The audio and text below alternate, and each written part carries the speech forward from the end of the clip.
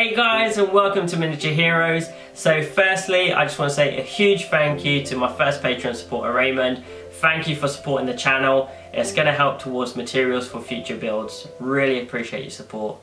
So in this video, I will show you how I made these realistic looking stone pillars. These are for my D&D table, but they'll work for many other games like Frostgrave and other fantasy games. They are so easy to make.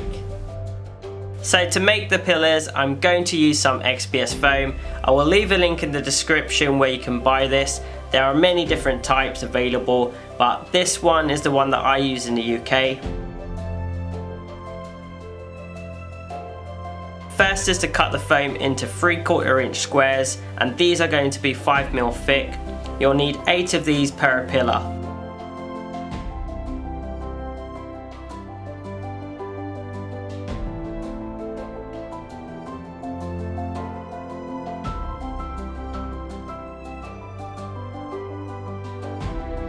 Any offcuts, keep those aside for future builds. Nothing has to go to waste. Next up is to cut some 1-inch squares. These are 5mm thick and you will need 2 of these per pillar.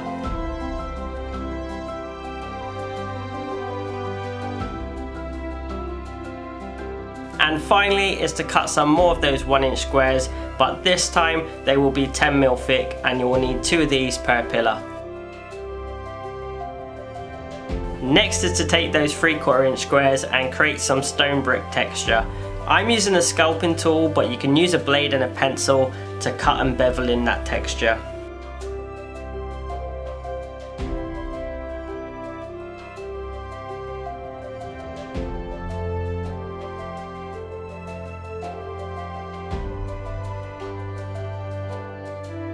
These will fit together at the end. When you flip one over, you can see how these will all connect together.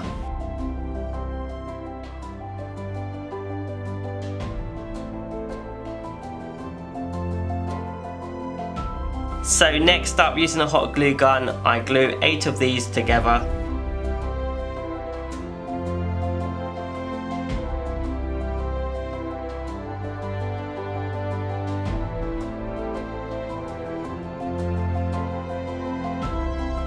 And just before the glue cools down, I place a little bit of pressure to get them to align as straight as possible.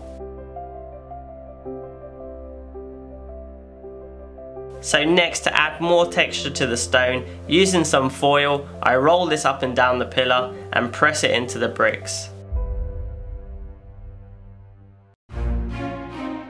Next up, I take one of the 5mm 1-inch square blocks and one of the 10mm square blocks and hot glue those together.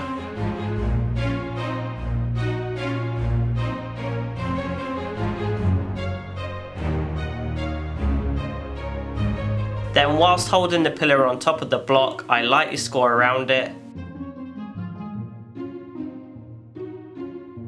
So if you're enjoying the content so far and you'd like to see more videos like this, remember to hit the like and subscribe. You can also follow me on Instagram and Twitter.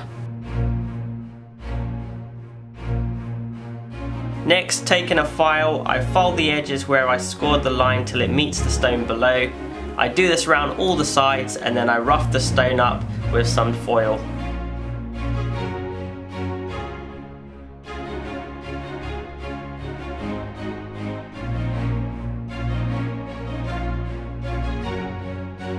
Next is to hot glue both those ends to the pillar.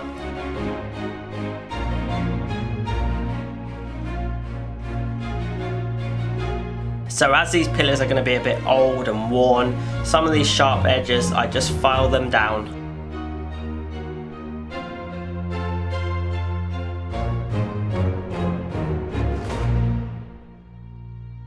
So to make the foam more firm and get the base coat down, I mix up some Mod Podge and black paint and cover this all over the pillars.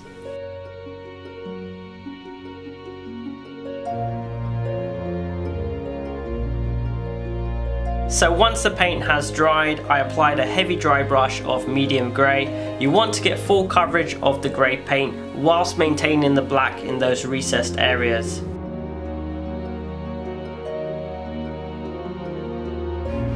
To highlight the stone texture, I give it a light brush of pale grey. This is going to help create some depth and texture.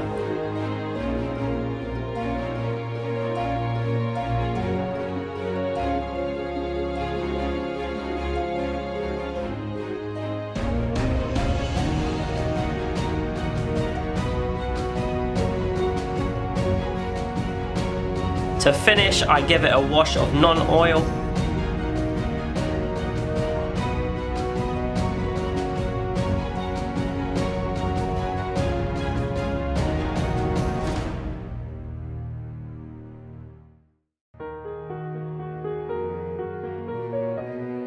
Thank you for watching. I hope you enjoyed this video and found it helpful.